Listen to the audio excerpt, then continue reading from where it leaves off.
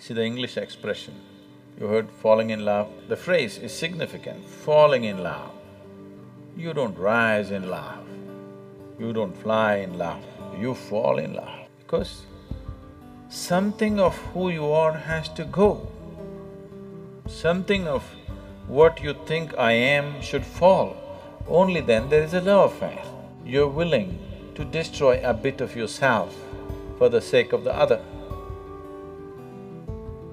A bit. Because love means essentially somebody else has become far more important than yourself. Only if what you consider as myself falls, something far bigger than you happens to you.